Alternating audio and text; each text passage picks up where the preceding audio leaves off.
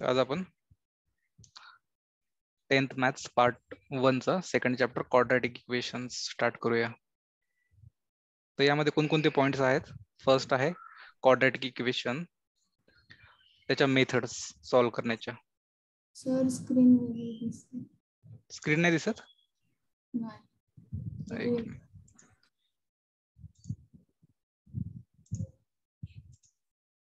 आता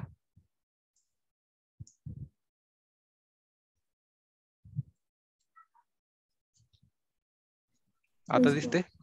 हो. Third, nature of roots, की त्याचे रूटचे कोणकोणते टाइप्स असतात. त्यानंतर रिलेशन त्याच्या रूटचं आणि कोइफिशियंटचं रिलेशन, आणि लास्ट त्याचे ऍप्लिकेशन्स. आपण डे टू डे लाईफ मध्ये कुठे यूज करू शकतो क्वाड्रॅटिक इक्वेशन्स. तर ऑलरेडी आपण लास्ट इयरला 9th मध्ये क्वाड्रॅटिक इक्वेशन्स पाहिले होते. तर जेव्हा आपण पॉलिनॉमियल म्हणतो तर त्याचे वेगवेगळे टाइप्स आहेत. पहिला आहे लिनियर आणि एक आहे क्वाड्रॅटिक. तर कोणत्या याला लिनियर म्हणतो? की ज्याची डिग्री 1 असते त्याला आपण काय म्हणतो? Linear polynomial. आणि ज्याची डिग्री 2 असते तर त्याला म्हणतो क्वाड्रॅटिक पॉलिनॉमियल. मग या 4 पॉलिनॉमियल मधलं सांग की कोणत्या लिनियर आहेत आणि कोणत्या क्वाड्रॅटिक आहेत. पहिली पॉलिनॉमियल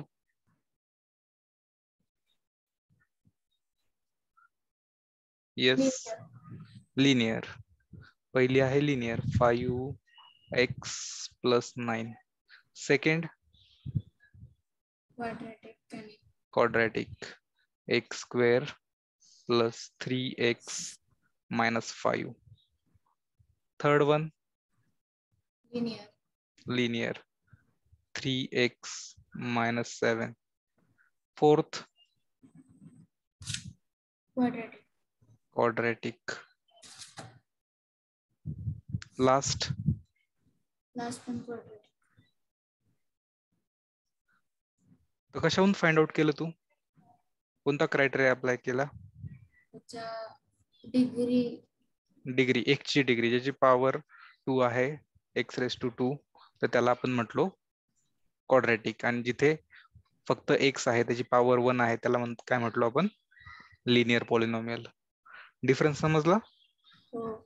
ओके.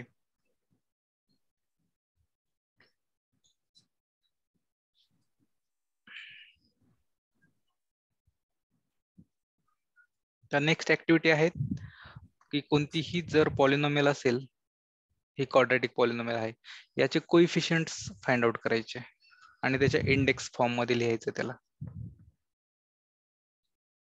तर इथे त्यांनी एक ऍक्टिव्हिटी दिली आहे. तर यामध्ये वेगवेगळे पॉलिनॉमियल दिलेत. x² + 3x - 5. तर त्याचे कोइफिशियंट्स कोणते आहेत? तर x² चा पहिला कोइफिशियंट काहीच नाही, म्हणजे त्याला 1 आहे. x चा काय आहे? 3. आणि कॉन्स्टंट काय आहे? 5. म्हणजे हे झाले त्याचे कोइफिशियंट्स. समजले कोइफिशियंट्स? आता सांग सेकंड जे पॉलिनॉमियल आहे त्याचे कोइफिशियंट सांग. 3, 5, 0. थर्ड 5, 0, 0. 5, 0, 0. क्लिअर आहे? ओके. आता याच जी क्वाड्रॅटिक पॉलिनॉमियल आहे त्याला स्टँडर्ड फॉर्म मध्ये कसं लिहिणार आपण? तर स्टँडर्ड फॉर्म मध्ये लिहिण्यासाठी जे मिसिंग टर्म्स आहेत त्यातल्या तर त्या ऍड कराव्या लागतात. तर इथे टेबल पाहूया. काय आहे? x² - 4 = 0. तर x² नंतर x ची टर्म जी आहे ती मिसिंग आहे. मग इथे जनरल फॉर्म मध्ये ती ऍड केली आहे +0x. बाकी ऍज इट इज. आणि त्याच्यावरून मग कोइफिशियंट्स काढलेत. तर x² चा कोइफिशियंट आहे a, तो आहे 1. b आपला मिडल x चा 0 आणि कॉन्स्टंट -4. समजलं? आता सेकंड सांग. सेकंड क्वाड्रॅटिक इक्वेशन आपण जनरल फॉर्म मध्ये कसं लिहिणार? y² + 0y +0 नाही, +0 तिकडे जाईल ना तो. आता 2y आहे तो आपण काय करतोय, सगळे जे टर्म्स आहेत त्या लेफ्ट साइडला घेतोय. मग आता 2y आपला लेफ्ट साइडला येईल, काय होईल तो +2y. दुसऱ्या साइडला गेल्यावर मायनस होणार, राईट. -7 आहे तो लेफ्ट साइडला गेला, काय झाला +7. राईट साइडला काय उरलं 0. समजली ही स्टेप? Yes no? हो.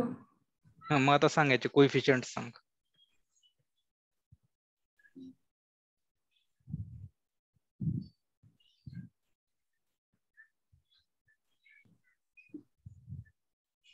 वाय स्क्वेअरचा काय त्याचे कोइफिशियंट, y² - 2y + 7 त्याचे कोइफिशियंट्स आपल्याला फाइंड आउट करायचे आहेत.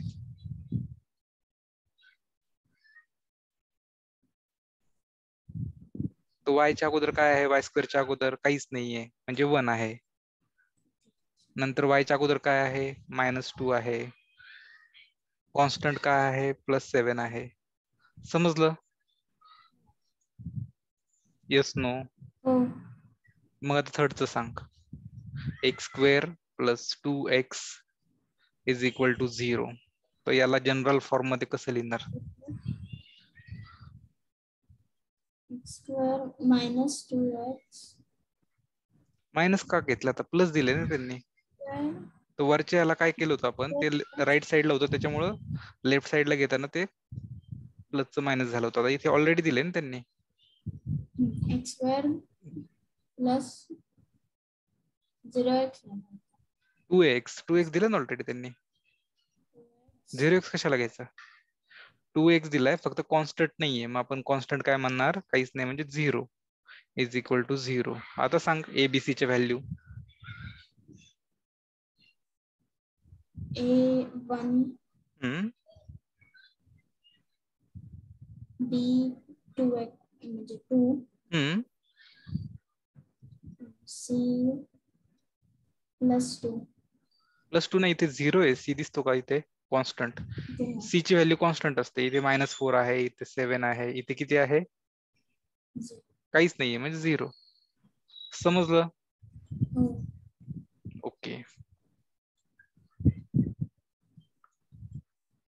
त्यानंतर की कोणतीही जी पॉलिनॉमियल आहे तर ते क्वाड्रॅटिक इक्वेशन आहे की नाही ते कसं चेक करणार?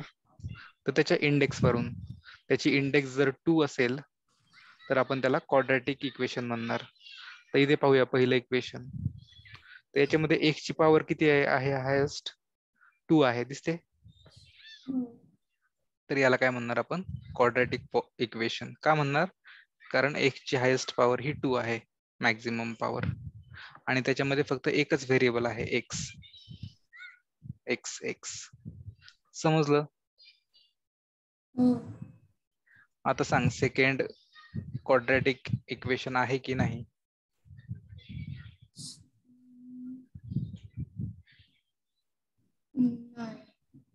आहे. का आहे?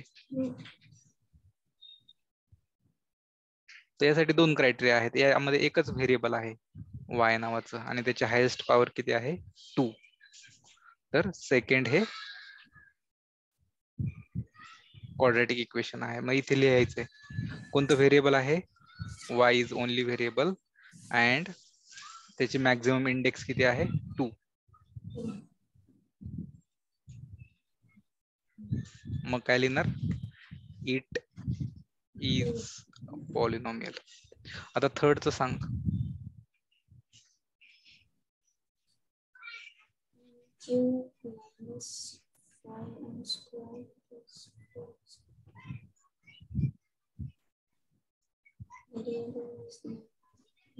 किती व्हेरिएबल्स आहेत यामध्ये? 2 नाही, एकच आहे, m नावाचं. जे लेटर्स असतात त्याला व्हेरिएबल म्हणतो आपण. तर m is the only variable. त्याची मॅक्झिमम इंडेक्स किती आहे? 2 नाहीये, 3 आहे, दिसते किती? 3 m³. त्याच्यामुळे मॅक्झिमम इंडेक्स त्याची 2 नाहीये. तर त्याच्यामुळे it is not a quadratic equation. समजलं? काही डाऊट असेल तर विचार. नाही, त्याचा व्हेरिएबल व्हेरिएबल एम आहे. एम आहे आणि त्याची इंडेक्स हायेस्ट इंडेक्स किती दिली तिथे स्टार्टिंगला एम क्यूब ए. दिसते का? हा. ती 2 नाहीये. जर 2 असते तर हा. काय झालं असतं, तो क्वाड्रॅटिक इक्वेशन असतं. आता इक्वेशन 4, तर याच्यामध्ये l+2 आणि l-5. मग काय केलं आपण, l ने सेकंड ब्रॅकेटला मल्टिप्लाय केलं आणि 2 ने पण सेकंड ब्रॅकेटला मल्टिप्लाय केलं. इथे l in bracket l-1 plus 2 in bracket l-5. मग याने आतमध्ये मल्टिप्लाय केलं, l into l, l square, l into -5, -5l, 2 into l, 2l, 2 into -5, -10.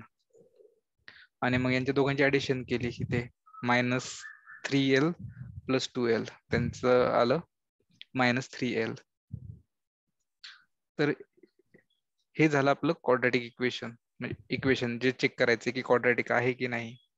मग आपण काय चेक करणार की यामध्ये किती व्हेरिएबल्स आहेत. तर एल नावाचा एकच व्हेरिएबल आहे, एल, आणि याची मॅक्झिमम इंडेक्स किती आहे,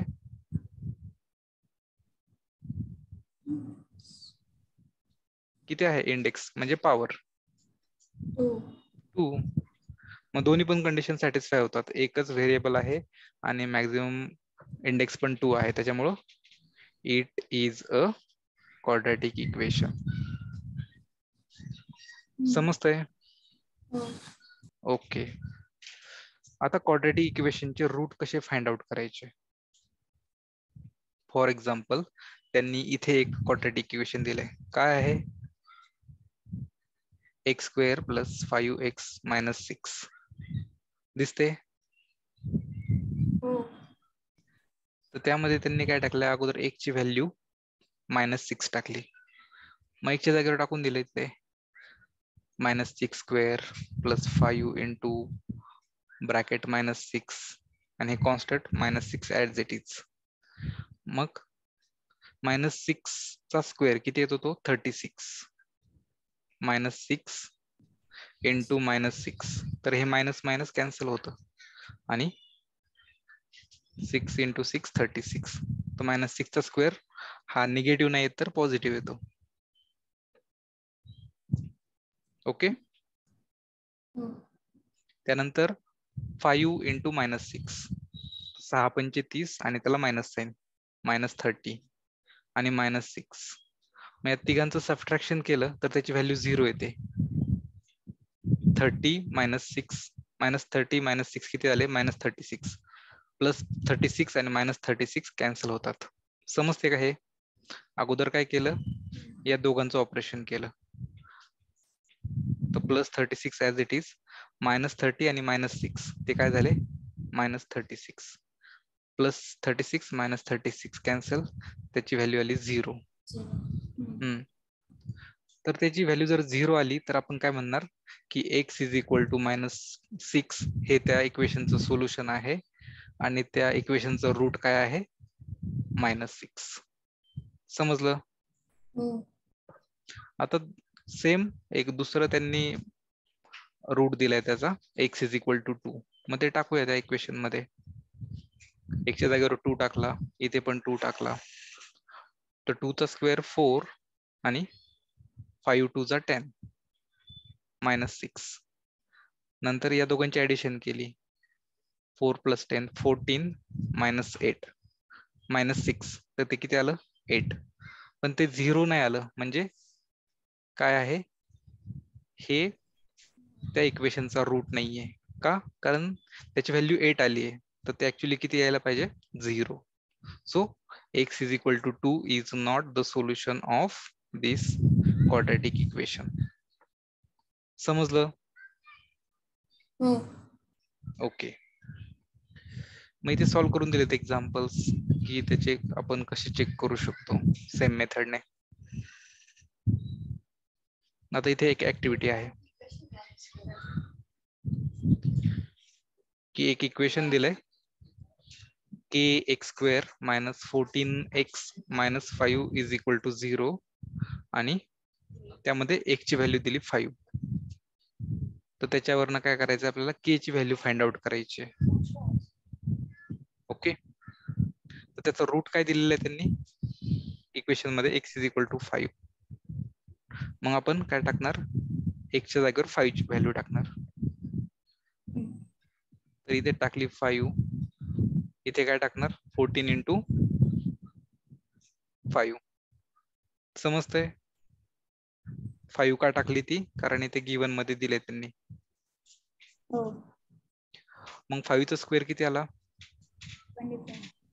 25 आणि 14 इंटू 5 70.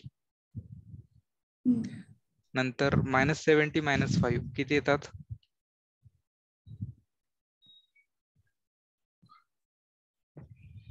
75 75 -75. तर -75 राईट साइडला घेतले काय होतील ते प्लस 70 +75. 70 नेक्स्ट 75 75 125 125 कसं येईल 75 आणि हा 25 खाली येईल इथे. 25 25 1 जा 25, 25 3 जा 75. के ची किती व्हॅल्यू आली 3. समजलं. हो.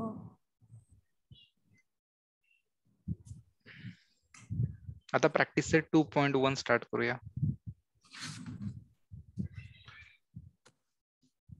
Second example, decide the equations R quadratic equations or not. सांग मग पहिले equation x² + 5x - 2 = 0 quadratic equation आहे की नाही. क्वाड्रॅटिक आहे. कशावरून त्याची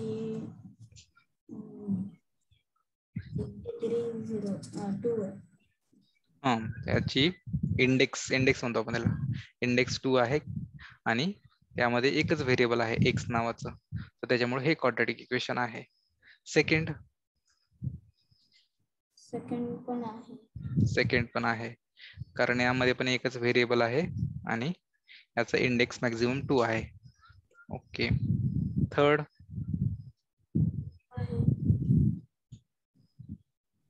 तर इथे चेक करावं लागेल हे की याच्यामध्ये काय आहे y² + 1 / y = 2. मग याला अगोदर सिम्प्लिफाय करावं लागेल आपल्याला, लगेच आपण कन्क्लूड नाही करू शकणार की हे क्वाड्रॅटिक इक्वेशन आहे की नाही.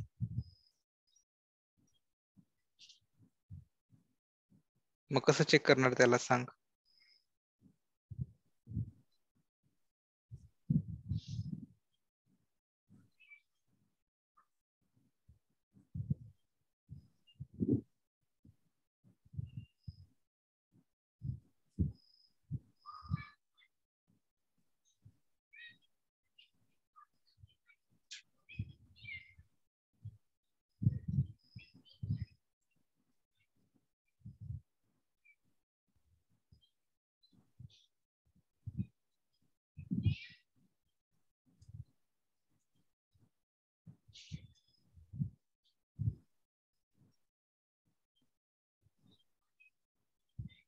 Yes,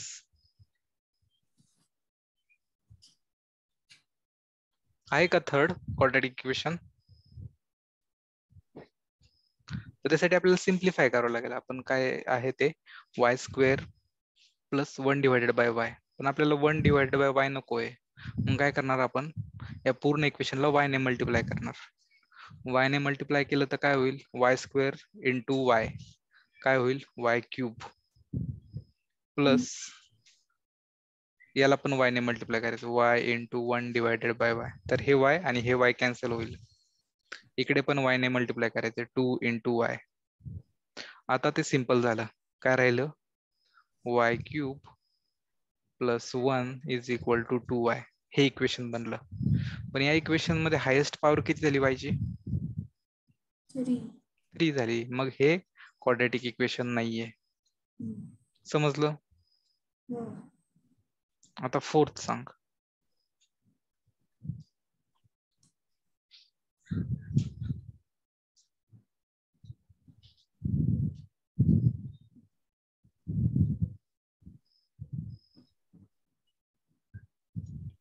x plus 1 divided by x is equal to -2. आता मला हे खाली 1 divided by x नकोय. मग मी काय करणार? पूर्ण इक्वेशनला x ने मल्टिप्लाय करणार. मग x into x plus x into 1 divided by x is equal to -2 into x. मग सॉल्व करूया. x into x, x square, हा x आणि हा x कॅन्सल झाला. +1 is equal to -2x. Simplification step समजली का?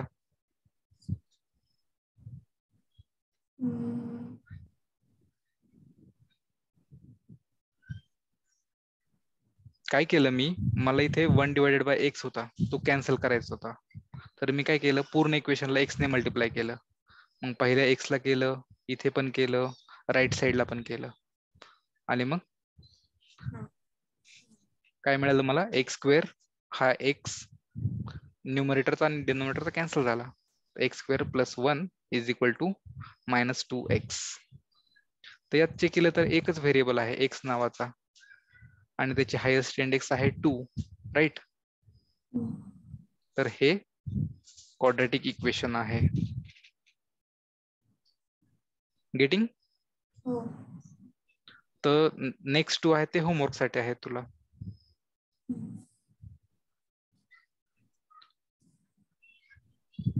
थर्ड क्वेश्चन, की खाली जे इक्वेशन दिले आहे ते ax plus bx plus c च्या फॉर्म मध्ये लिहा आणि abc च्या व्हॅल्यूज फाइंड आउट करा. पहिले equation 2y is equal to 10 minus y square. करता येईल सॉल्व तुला हे? काय करायचं? त्याला ज्या व्हेरिएबलच्या उतरत्या क्रमाने लिहायचे, डिसेंडिंग ऑर्डरने. अगोदर y स्क्वेअर येईल, नंतर y येईल, नंतर कॉन्स्टंट येईल. इज इक्वल टू 0 या फॉर्म मध्ये लिहायचे. तर मी एक पहिलं करून दाखवतो. तर याच्यामध्ये काय आहे? हा y स्क्वेअर आहे, तो आपल्याला लेफ्ट साइडला पाहिजे, -y स्क्वेअर. मग तो काय केला? प्लस y स्क्वेअर झाला. त्यानंतर 2y as it is left साइडला. कॉन्स्टंट पण लेफ्ट साइडला घ्यायचे. तर +10 आहेत ते काय होतील? -10 is equal to 0. He step समजली का? हो. मग यावरून फक्त त्याचे कोइफिशियंट्स काढायचे. y स्क्वेअरचा काय कोइफिशियंट आहे?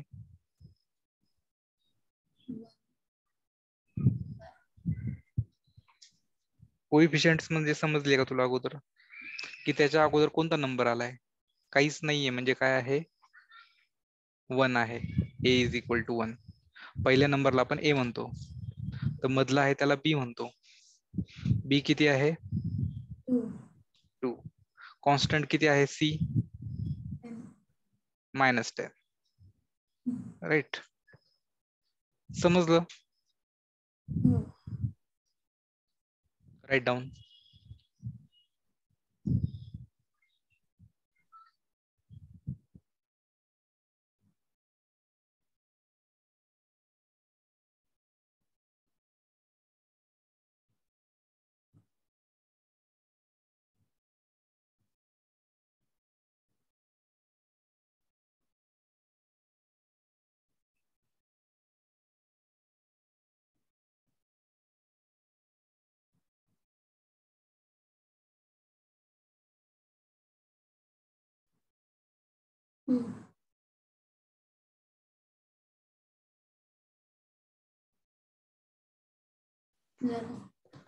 ओके. आता नेक्स्ट 5 आहेत ते तुला होमवर्क साठी आहेत. 2nd to the 6th येतील करता? ओके. 4th क्वेश्चन, की खाली दिलेल्या व्हॅल्यूज आहेत त्या क्वाड्रॅटिक इक्वेशनच्या रूट आहेत की नाही ते चेक करा. पहिलं x² + 4x - 5 = 0. तर यामध्ये व्हॅल्यू काय दिल्यात त्यांनी एक्सच्या, x = 1 आणि x = -1. मग काय करायचं, सिम्पली व्हॅल्यू आहेत की नाही चेक करण्यासाठी x च्या जागेवरती व्हॅल्यू टाकायची आहे. तर तुला कोणतं सॉल्व्ह करून दाखवू, x = 1 दाखवू का -1 दाखवू?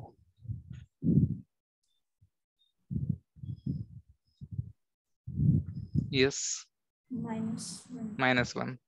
मग x च्या जागेवर -1 टाकून द्यायचं. -1 ब्रॅकेट स्क्वेअर + 4 × -1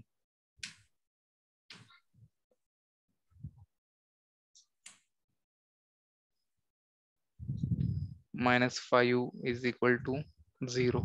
आता सांग -1 चा स्क्वेअर किती येतो? -1. नाही, +1 येतो. सांगितलं होतं ना मागे, आता स्टार्टिंगला सांगितलं ना, मायनस कोणताही नंबर असेल मायनस त्याचा स्क्वेअर प्लस येतो, पॉझिटिव्ह. तर -1 चा स्क्वेअर 1. 4 × -1 किती?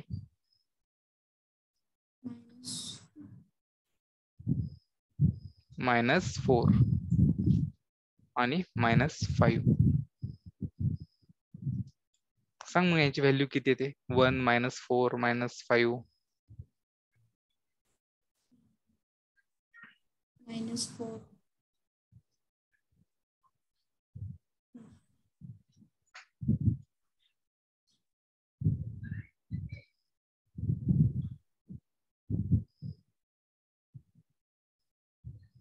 -2.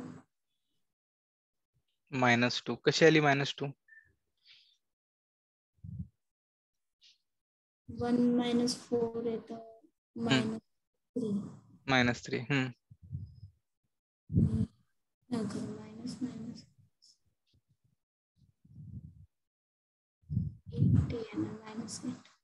मायनस 8 -8 आली आहे.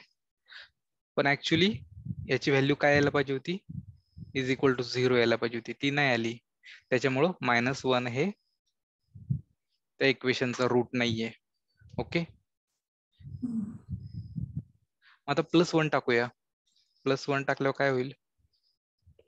+1² + 4 × 1 -5.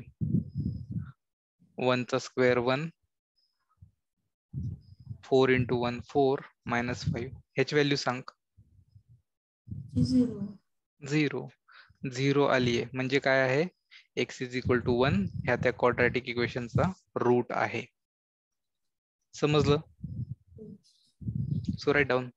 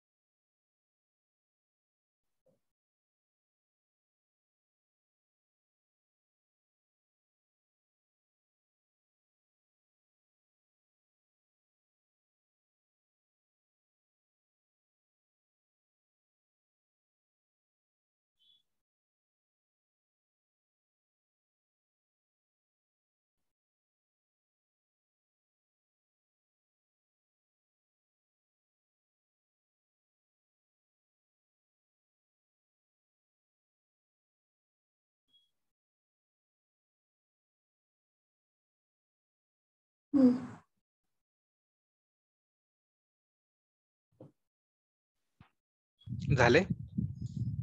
हो. सेकंड क्वेश्चन होमवर्क साठी येईल करता? हो. ओके. 5th क्वेश्चन, यामध्ये k ची व्हॅल्यू काढायची आहे. जर x = 3 असेल त्या इक्वेशनचा रूट तर के ची व्हॅल्यू काढा. इक्वेशन काय आहे? के x square minus 10x plus 3 is equal to 0. तर मी लिहितो इथे के x square minus 10x plus 3 is equal to 0. Next step काय करणार मी, की त्यांनी व्हॅल्यू किती दिली x ची? एक्सच्या जागी 3 टाकणार. येस.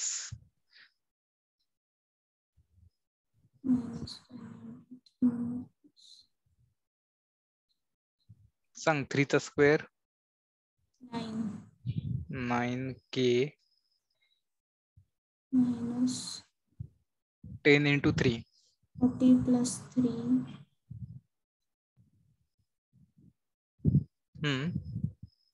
into 0. सांग आता मायनस 30 प्लस 3 किती?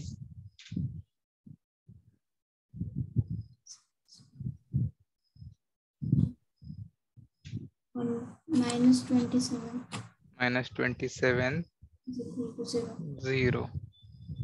Next K is equal 9k is equal to minus 27 right साईडला जाईल, तो होईल प्लस 27. तर आपल्याला के ची पाहिजे, म्हणजे 9 पण राईट साईडला घ्यावा लागेल. काय होईल तो? 3. 9. Divided by 9. 9 1 जा 9, 9 3 जा 27. समजलं? Right down.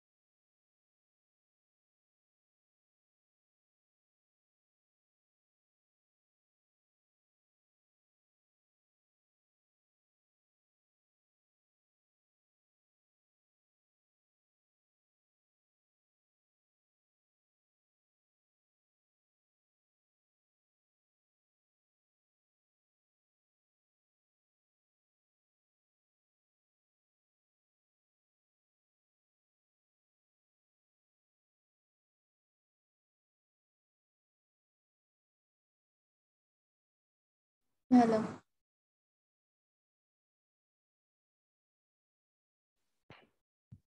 तर त्यानंतरचं जे 6th एक्झाम्पल आहे ते पण सेमच आहे, की त्यामध्ये पण त्यांनी एक इक्वेशन दिलंय आणि m ची व्हॅल्यू दिली आहे -7 डिवायडेड बाय 2 आणि त्याच्यावरून k ची व्हॅल्यू काढायला लावली आहे. ओके, तर काय दिली आहे त्यांनी? m ची व्हॅल्यू -7 डिवायडेड बाय 5. मग ती व्हॅल्यू टाकूया आपण तिथे, -7 डिवायडेड बाय 5.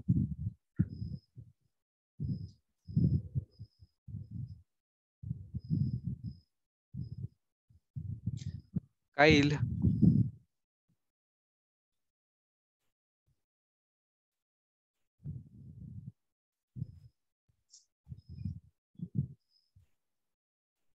काय येईल स्क्वेअर त्याचा?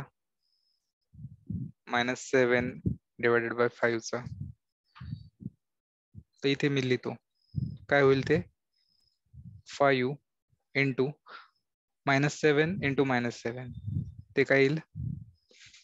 +49. आणि 5 चा स्क्वेअर किती आहे? 25, राईट? प्लस 2 इंटू -7, तर ते किती येईल? -14 divided by 5 is equal to 0. 5 into 2 ना. नाही, 5 into 2 नाही, आपण फक्त न्यूमरेटर करतो आणि डिनॉमिनेटर याचा काहीच नाहीये. त्याच्यामुळे आपण काय केलं, 2 इंटू -7 आणि 1 इंटू 5 केलं. के राहील आपल्या इथे मध्ये plus K is equal to 0. नंतर 5 1 जा 5, 5 5 जा 25. ही समजली का स्टेप? हा. मग काय राहिलं इथे 49 divided by 5 minus 14 divided by 5 plus K is equal to 0. इथपर्यंत समजलंय? हो. आता इथे खाली डिवायडेड बाय 5 आहे, मग ते सॉल्व्ह करायला आपल्याला अवघड जातं. मग काय करणार आपण, पूर्ण या इक्वेशनला 5 ने मल्टिप्लाय करणार. 5 ने मल्टिप्लाय केल्यावर काय होईल, हा डिवायडेड बाय 5 जाईल, इथे डिवायडेड बाय 5 कॅन्सल होईल आणि इथे काय होईल के इंटू 5 होईल. म्हणजे ते इक्वेशन काय बनेल 49 minus 14 plus 5k is equal to 0 into 5 काय येईल 0 येईल. ही स्टेप समजली का? हो. नंतर 49 मायनस 14 ते आले 35 plus 5k is equal to 0. त्यानंतर 35 आहेत ते आपण राईट साईडला घेणार. काय होतील ते 5k is equal to 35. Minus 35. नंतर k is equal to minus 35 divided by 5. 5 1 जा 5, 5 7 जा 35. k ची व्हॅल्यू किती आली -7. -7. समजलं? हो. इथे स्टॉप करूया आपण. ओके.